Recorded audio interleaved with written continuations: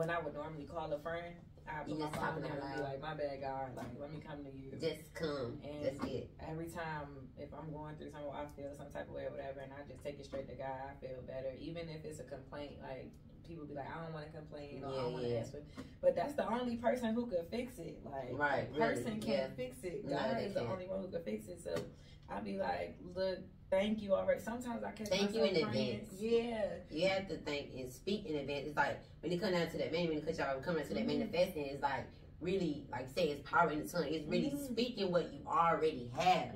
Not, God, please, let me get a car. No, God, thank you for the car that you just got me. That you showed me was that mine. You showed, you know what I'm saying? Like, thank you that, you know what I'm saying? You have to talk like you already got it. Like, that's what I've learned. And I've been doing it. And it's like, it's a superpower.